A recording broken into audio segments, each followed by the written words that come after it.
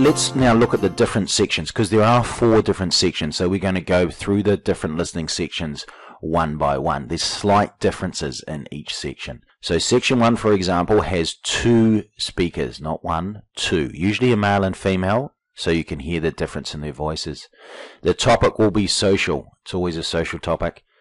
There are 10 questions. In each section there's 10. So this is a brief overview of what happens in terms of the time. So they will give you the 30 seconds, as I've just mentioned, to, for example, read questions 1 to 5. That may change. It's not always 1 to 5. It may be 1 to 7 or 1 to 4. Then you actually listen and you write your answers into the question booklet, not the answer sheet. They'll stop for another 30 seconds. And they'll give you a chance to read the final questions of that section. So 6 to 10, or it depends, maybe 7 to 10. And then you listen and write your answers again.